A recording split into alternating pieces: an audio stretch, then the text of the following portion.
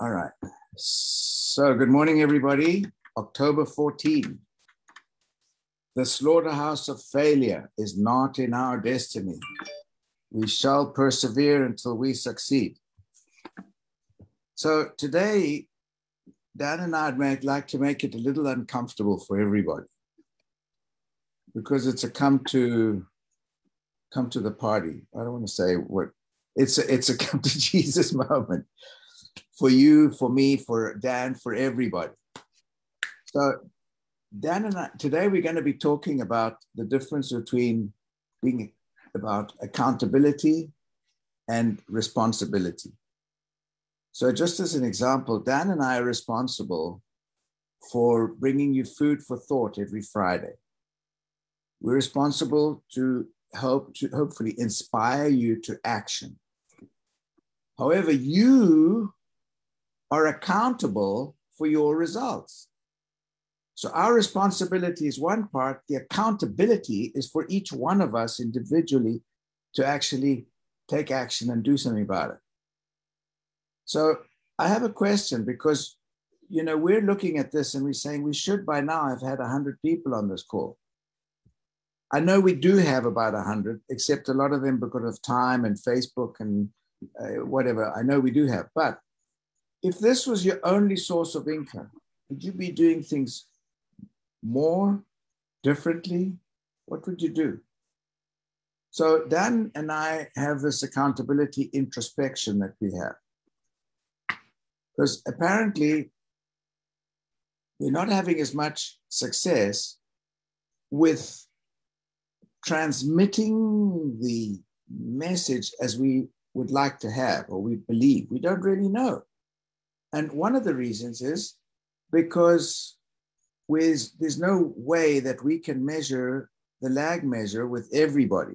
We don't know that. We can just transmit a message and then it's up to you to be accountable for you and your team and what you're doing. But we also need to have some kind of feedback to know if we're doing this on a scale of 1 to 10. How are we doing? And lip service is not an answer. Oh, you guys do a great job. Oh, that's so nice. Oh, you guys do great. That's not an answer. An answer is when you really feel that you're making progress. So that today the theme is difference between accountability and responsibility. Dan? Yeah, so this whole topic really came out of a conversation that Lawrence and I had last night at about 6:30 or so. And we got talking about accountability and how they used to do things in the old days when he first got started in the business and some of the things that he was held accountable for. And, as we were having the conversation, it kind of dawned on me, we had this epiphany, like maybe this is what part of what we're missing on our teams. Are we holding the people accountable that we brought into this business? Are we being held accountable by the people that we brought into this business, right? And so if we're not holding each other accountable, there's a whole piece of this puzzle that we're really missing, right? Because when we don't hold each other accountable, or we're not personally held accountable, then our motivation seems to wane a little bit. And I think we need to start being a little bit tougher on those that we work with, right? I think on our team call, I said that I called a lot of my team members a couple of weeks ago and said, look, I'm looking for you guys to drive $1,000 in new sales this month, minimum. Can you do that? And this is people that haven't done anything. And, I said, I'm going to hold you accountable to this. We're going to talk about it at the end of the month. Why you didn't hit your goal, why you weren't able to do that, and I got questions. Why are you doing this? Why do you want us to increase sales? Well, this is a business. This is your business. You should want to do it. I don't know why you're asking me. And the people that asked me, I would kind of really question their motivations and whether they're even interested in doing this business, right? They shouldn't be asking me why at all. And so there's really, we need to drive a culture of accountability. And there's 4 steps to do that. The first is define. We need to define the behavior and outcome that's needed, right? What is the task? What's the goal? What's the behavior? And why is that important? What does success look like? When does it need to get done? Right? So those are the 3 things that we really need to look at when we're defining. what accountability looks like in our culture. Number two, communicate. You need to communicate effectively what these goals are. You know, you have a meeting with your team members, send them an email, one-on-one conversation, right? And communicate those expectations, and then have them communicate their expectations of you back. Number three is assess. Decide the consequences, positive or negative, when the expectation is or is not met, right? And that's the accountability piece. If you don't hold yourself accountable, and I don't hold you accountable for what you say you're going to do, is there a positive or a negative consequence for that, right? And then number four is follow through. You know, this is arguably the most crucial and sometimes most difficult within this whole accountability model. And that is taking action to address positive or negative behavior or outcomes.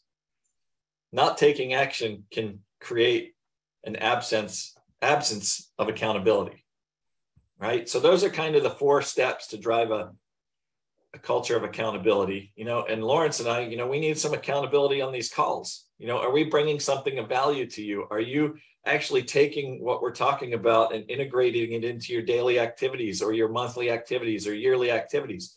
Are we teaching you anything? Are we learning anything from you about what we should be promoting on these calls? You know, so I just wanted to kind of talk about the accountability piece of this, and I'm guilty of this as anybody. I look at everybody that is on my team. You know, they're a volunteer army, right? And it's hard to motivate a volunteer army, and it's even harder to try and hold them accountable because they are volunteer. But I think that's a piece for me personally that I'm really missing on this whole thing. And from a leadership standpoint, which we all are, I think that's an important piece that we need to integrate into our teams. Lawrence? So I think, you know, I actually had wrote down here, but just before you said that exact thing, volunteer army. And I think we actually have the possibility of doing something. We invite people to join us in this business, but we invest our time and energy and experience to help everybody on the team, each individual person on the team. But at a certain time, if that result is not visible, if we feel we're just pushing a rope and we're not doing anything, there's nothing really, Dan, to stop us saying, you're fired. We can actually say, look, you know, I've tried for so many months to help you do this thing. You don't get on the calls. You're not compliant. You're not consistent. You're not disciplined. These are things that you can learn to do. To the people we're talking to our team members, our volunteer army. We're talking to the volunteer army now. You know, how many calls have you missed this month? Why? Oh, because you had to take the trash out. Well, come on, man. You know, we've got to be more, I think, aggressive if we want some results. That's what in a corporate world, on a W-2, the boss will threaten you to get a result. In our case, obviously we can't do that. We wouldn't do that anyway. But we need to find some way where we can help progress. We can help each individual actually take massive action, actually get onto the calls, actually do things, actually be accountable. Because the responsibility, yes, but the accountability of each individual as well, for himself and for his or her team, himself or herself, and for their team. And this is what it's about. We've got to be a bit more, I think we've got to be more aggressive about this and say, look, we need to have some results within a certain period of time. Otherwise, we're wasting time. And I want to just point something out. We everybody on this call is a day older than yesterday, a year older than a year ago. I am 76. If I've got 10 more years in life, If I have, that's 120 months. It's nothing.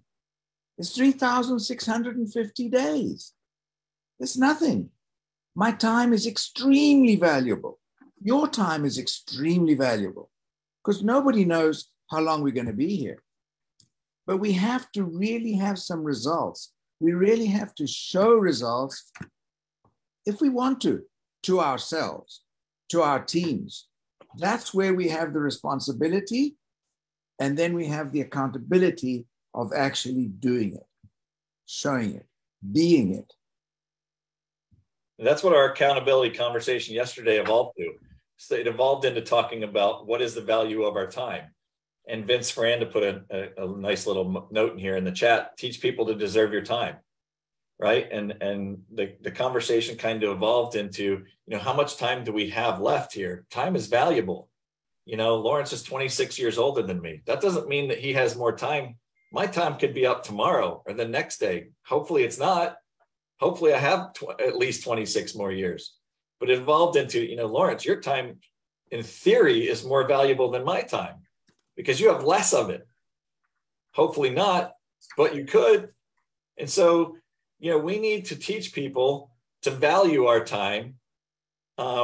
If they're not, if we have a lot of people that we're just dragging along that are on our teams that aren't really being productive or taking action, they're just sucking up our valuable time. How do we get them to take more action? How do we get them to be more productive? How do we get them to do more three-way calls? How do we get them to come out to the Utah forum more often? How do we get them to get on these calls more often? How do we get them to get on the team calls more often? And then how are we going to hold them accountable? I've talked about some of the sports that I love on these calls. One of them is wrestling, not the fake dramatized wrestling, but high level college wrestling. And the reason for that is it's one-on-one. There's two people on the mat and only you are accountable to yourself for your performance. Win or lose, you're the one who's responsible for winning or losing. You have nobody to blame but yourself. Then there's rock climbing. I talk about climbing and climbing mountains. That's a pretty solitary sport as well. Only you are responsible for your performance and whether you succeed or whether you fail. The other is cycling, professional cycling.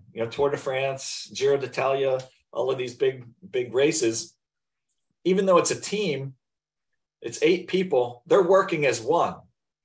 And so each one of those 8 people has to be accountable to the other 7 people on the team. If they're not performing properly, if they make a mistake and get in a wreck and it causes them to lose time, there's accountability for those things. And a lot of those wrecks are caused by mistakes and not paying attention to what they're doing, losing focus. And so if you look at the sports that I love, they're kind of all really about accountability. And I think we need to start holding our team members more accountable. And actually, accountability is also where you don't want to let the other people down. That's why you give it your all. You've always got a little bit more to give. You must give a little bit more to give. And it's because you've got this feeling of, I can't let my team down. I don't want to let anybody down. And this is where it becomes really excellent when you've got, like, you're mentioning cycling. Yes, but there's a peloton there. There's the entire team of cyclists on a peloton. We've discussed the peloton before. The guy who takes the lead and so on and so on. And they switch it all the time. And that's because there's an instilled desire. And this is the difference. There's a desire to not let your team down. And the chain is as strong as the weakest link. And you don't want to be the weakest link ever. You want to be the strongest link. You want to be there for the team. You want to be there to help everybody. You want to be able to make it happen. And in this business, the satisfaction is immense when we are able to go to Utah and bring people with us, when we're able to earn a trip to one of these trips that the company has, and you've got your team with you. That's a hell of a satisfaction. you know, at a certain moment, we can all afford to do whatever we want with our lives because we should, by some reason of time, be able to afford it. But it's so much better when we can feel that we've actually done something constructive, that we've helped people. And this is where Dan and I had a conversation yesterday, was how effective are we? Are we really effective? Are we doing anything? I mean, are we really helping everybody? Are we achieving some results that we envision? We envision, every one of you people, us people, our teams, your teams, we envisage that we should have the most knock your socks off group of people in the entire company. Are we doing that? If not, why not? Why are we not doing it? We're accountable too. We're responsible and accountable. So are you. We need to know. And this is something that we've got to really drive home now. Look, we're talking about us needing to be, as leaders, accountable to others. And we're talking about them needing to be accountable to us. But what we haven't talked about is the most important accountability of all, our accountability to ourselves. Yeah. Right? If we're not accountable to ourselves, why are we in this business? Hold yourself accountable for that. Why are you not seeing the success that you want to see in this business? Hold yourself accountable for that. By not being accountable to yourself, how are you going to be accountable to other people, and how are they going to be accountable to you? So the first person that we need to be accountable to is ourselves. You know, this business in theory should be really easy, right? We only need to have 6 people. Yeah. You know, if you have 6 people and they're all doing $4,000 in volume a month, you can make a decent amount of money by doing that. It shouldn't be that hard. Turns out it's harder than you think it should be, because it's hard finding people that want to hold themselves accountable and be held accountable. So we need to find those people, and we may have some of those people on a team, but we're just not holding them accountable. There's no accountability. So how do we create that accountability? How do we communicate that? You know, what is the behavior that we're looking at? How effective is the current level of the consequences for not being accountable or not reaching your goals that you want to reach or you want your team to reach? And then finally, you know, what adjustments are you willing to make if you're not getting that accountability, right? Are you going to adjust what the behaviors are that you want or that you're trying to influence? Are you going to adjust how you're communicating that to your folks? Are you going to adjust how, you know, what's that current level of consequence? You know, so it's you need to utilize the lead and lag measures that we talk about in integrating or implementing this and driving this culture of accountability, right? So it all comes full circle, you know, back to these lead and lag measures and discipline, focus, accountability. You know, the thing is, I always like that saying, the man in the mirror or the woman in the mirror, the person in the mirror. It's now no longer man or woman, just the person in the mirror, whoever that is. Look at that person in the mirror and rate yourself. Would you hire yourself for what you did today or what you did yesterday or what you've done this week? Would you hire you? On a rate of 1 to 10, are you mediocre? Did you, or not are you? You're not, nobody's mediocre, but did you have a mediocre result? Did you have a wingdinger wow result? What was that due to? Did you look at that? Did you think about it? Why did you succeed yesterday? And why are you sitting on the couch today contemplating your navel? Why? What's the difference? Why is it that one day we're knocking it out of the park and the next day we're kind of looking at the clouds? These are introspections we have to do. And this is where we've got to take accountability and we've got to actually take action, massive action. And the thing is, it's easy to lie to yourself. You know, you can say, to yourself, you say, for example, my desk looks like Hurricane Larry hit it. It's disaster. And I look at it every morning and I say, today I'm going to do it. I'm lying to myself. But if I now say it publicly to everybody, I'm going to fix my desk. I'm going to clean the whole bloody office out. Now it's going to be embarrassing as hell if somebody says, show me your office, and I haven't done it. Oh my gosh, now it's embarrassing. That's going to be a motivation to actually start to do something. Go ahead. I want to hear from everybody else. I mean, we get on these calls and we do a lot of talking, and yeah, that's true. I want to hear from others whether or not you have a culture of accountability on your team. What are you doing that's working? What are you doing that's not working? Why do you not have a culture of accountability? Is it out of fear for what those people on your team would say if you hold them accountable? Because it is a volunteer army. You know, why are you not doing that? And is there a way to do it so that you don't upset the apple cart? So let's turn it over. I want to hear from some of you guys. Dee Dee's got a raised hand. See what she says. Hey guys, so I hear you big time on this whole thing, and I do a lot of like Women's Day Out health fairs here in Tucson. And so last March I did one. I get all these gals that are all excited. They want to sign up and everything else. So I'm all excited. I'm going to have them sign up, but they don't do anything. So I'm doing another one tomorrow. And so what I changed up is they got to fill out an application. You know, I want to see if they actually really are a person that I want to work with. So what you guys are doing on Fridays helps me out a lot, because I'm now getting I'm getting harder in my old age and not as soft, and just, you know, I don't want to work with just somebody. I want to make sure they're going to get on the calls.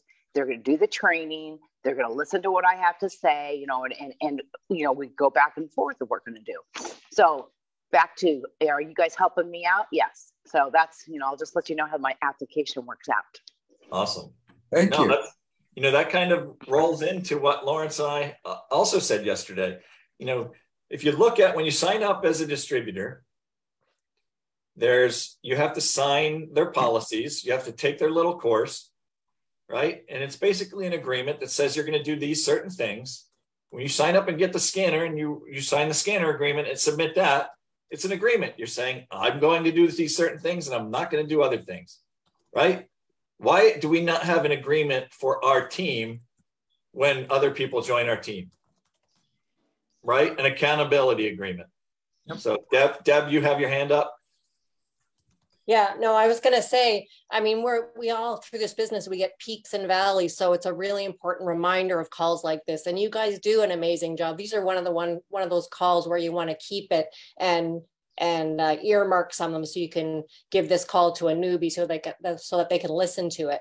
And I just wanted to give a shout out to Valerica, who isn't on the call, but she's on most of the calls. But she just came back from her first time in Provo, and she's making all kinds of doctors calls and making appointments and people. She's really hit the ground running, and she really enjoys and appreciates your calls. So keep up the good work. You guys are amazing.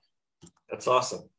But when you have a person like that, when you have a new person like that, that's really excited, how do you keep them excited? How do you know, that's what we're talking about. Do we have a way to hold them accountable, to keep them excited and keep them continuing to take that excitement from the forum in Utah, and so that it doesn't fizzle out over the next month, right? Mm-hmm.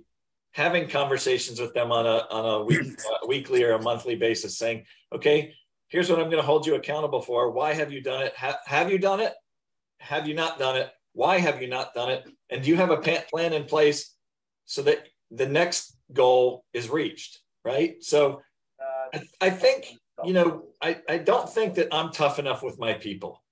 I mean, I don't think I need to be, you know, overbearing, but I think there needs to be some suggestions of what they need to do, or goal set of what they need to do. And then constantly, you know, on a weekly basis, a half an hour phone call to recommunicate what those goals are, and define them, and then communicate them to them. And then what are the consequences if you haven't reached it?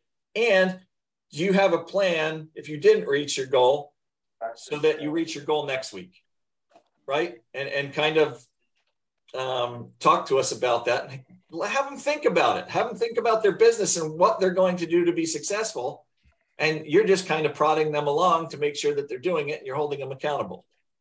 And the accountable part on the weekly call, this is what about calls are about, are where the people will say, I'm going to do this, I'm going to do that. And then at the end of the week, everybody's out there in that same call to say, well, what happened? Did you do it?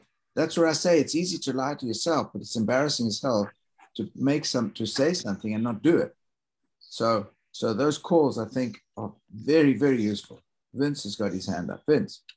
I'll give y'all some little pointers of what I do, and I'm listening to y'all, and I think, we put out a goal to at the beginning of the year what we wanted to be by December. I put my goal out there to y'all, and I think I'm like 200 GSV away from Ruby right now. And I'm not saying that to impress you, to impress upon you. And we all put that out there. And I think what Dan's saying is we're letting too much time go between dealing with people. So me, I'm on my people's case every day. So when you say, hey, I'll check with you at the end of the month, you've already lost it.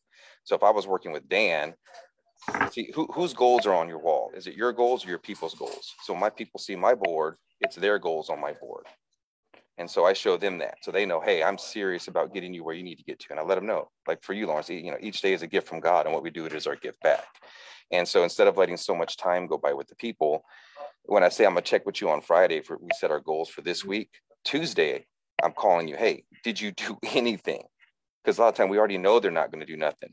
And instead of letting so much time go by when you're coaching people, and I always talk about driving people into basic activity. And with that, don't let so much time go by. I mean, you need to be on them the next day. Remind them the next day, hey, I want you today.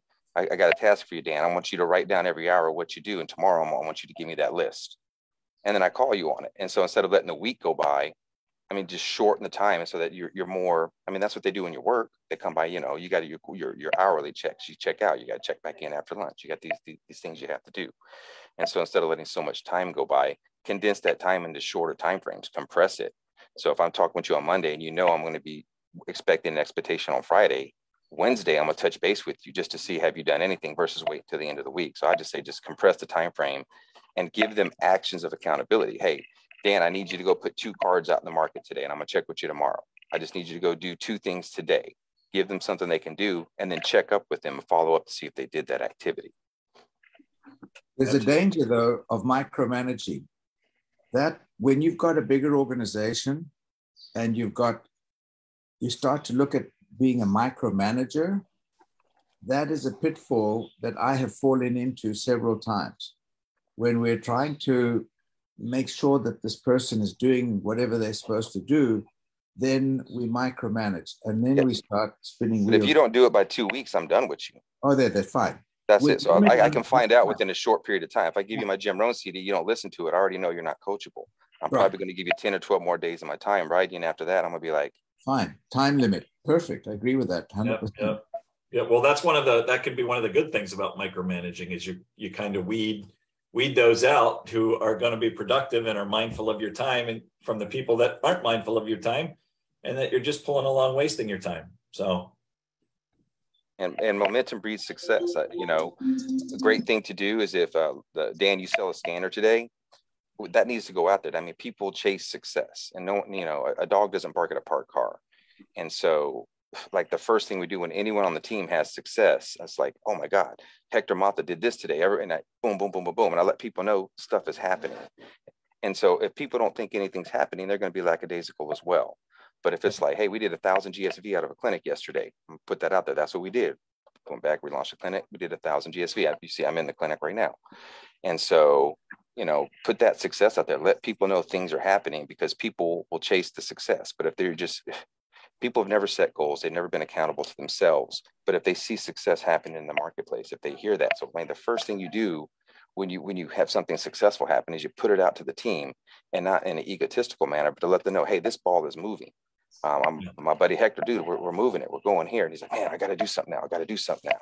And so just remember, whenever you have success, let that success, put those back to the team, because then they're going to want to start chasing you, because they're going to realize, like, man, I'm about to miss out. And people only do things for 2 reasons: benefit of gain and fear of loss. What's in it for me, or I'm going to miss out? And then you got to figure out what is that motivating factor for that individual. Yeah, I did. I mean, I did that yesterday. I had a guy that wanted me to come up 3 hours away. I was dreading it for days. I'm like, do I really want to drive up there 3 hours away? And I was in my mind, and I'm talking to Kate about it. I'm like, how do I get out of going up there? I just don't see it being productive. you know, but you know what? 7:30 in the morning rolled around and I said, all right, I'm going, because this could be the day, right? The one more. So we go up there, our first meeting. He puts the doctor and his wife on $1,000 subscription, and we place a scanner. So what did I do? We had another call at 3 o'clock with a chiropractor who I think we're going to place another scanner. And so what did I do in that time between 1 o'clock and 3 o'clock? I talked to a lot of my team members and told them what just happened, right? And hopefully that's going to motivate some of them. Inspire them. Yeah, exactly. Inspire them. Yeah. So, all right. Great stuff, you guys. Anybody else have any comments? Well, it looks like Vince. I think we've been through. I think we've been through a real nice transition on this call, through identifying a lot of the issues that we face, and then Vince in particular, and also you, Dan, have come up with really some of the answers. I loved it when Vince said, people love to chase success. And you were talking about, well, how do we keep people motivated? How do we keep them inspired? We don't. What we do is we coach them, just like you use that term, coaching.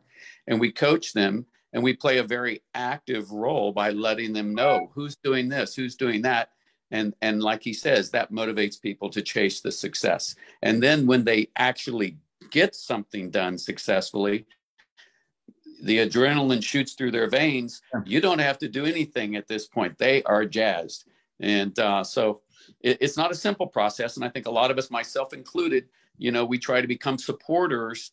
And I like a little bit of this hard love talk today, but you do it in a manner that you are a coach and you're providing the right direction. And the motivation comes from letting them know who's done something successful. And people love being part of a team, and they love being part of a team that succeeds.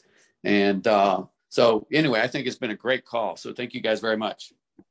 Yeah, and look, we're all human on this call. We're all going to go through all of these, positives and negatives. I mean, last week I went through a real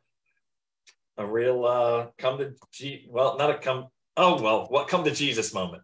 And I was like, look, I'm doing something wrong because I'm not building this business as quick as I want, and so we talk it out. Lawrence and I talk every single day about what we can do different, what's working, what's not working, what we can do different. And honestly, the biggest thing that I think I can do on my team is hold my folks accountable. Right?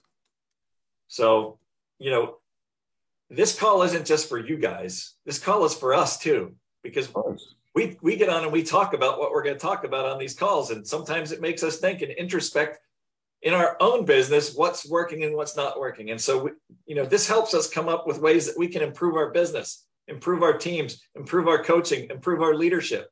So, this isn't just for helping you guys. Honestly, I probably get more out of it than anybody. So I want to thank everybody for being on these calls and being on here every single week, because it helps me improve myself. Well, we learn by teaching. There's Joe, Dr. Scalia. Joe's on. He's got his hand up there too. Oh great. I know. There goes the neighborhood. I really enjoyed the call and all the input, and I liked what Jim said. And there's two ways to lead. One is by force and one is by influence. I've tried the force thing a lot, and it doesn't work as well as influencing, like Vince was saying, and sharing results that we've had and wanting to get that pump. There's nothing, Dan, this is probably a conversation that we're probably ready to have now. There's nothing like the thrill of the sale. It's the ultimate adrenaline rush. And if you're good at it, whatever you're good at it, you love to do. And when you're not good at something, you don't like to do it. So let's find out, number one, what people, what coaching style people want. Because you can be a coach to someone and have to be a different coach to someone else based on the style that they'll take. Number two, have an upfront agreement.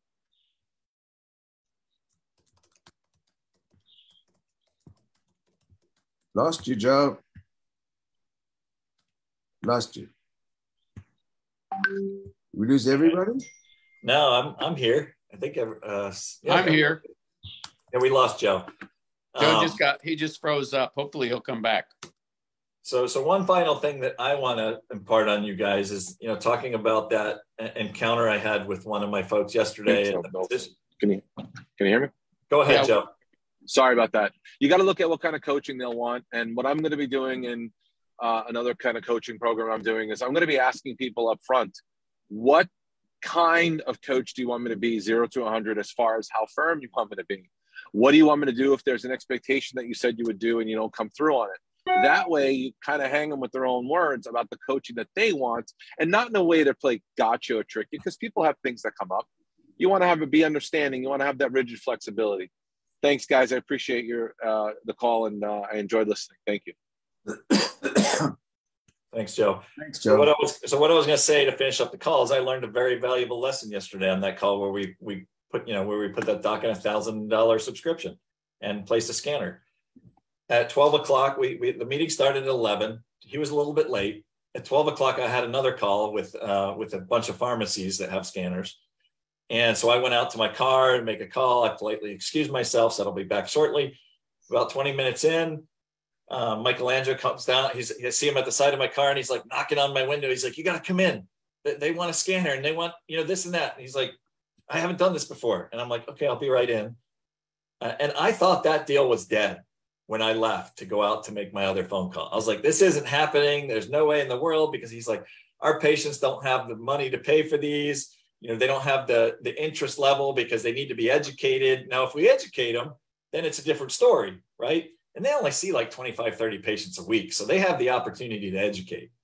And so, when he came out to my car, I was like, this guy's a bulldog. He just doesn't stop. He just kept giving it value and giving it validity and telling them why they needed to do this for their patients. And he got the sale.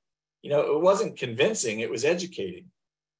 And so, like Dr. Scalia just said, don't do it through force, do it through influence. And you can influence by educating. Agreed. All right. Anybody? I know Lawrence and I have to jump on another call here. Thanks, everybody, for being on. If there's nothing else, thank you, guys. Great job, Lawrence. Great job, Dan. No. Thank you. Thanks, you guys. Appreciate it. Have a great weekend, everybody.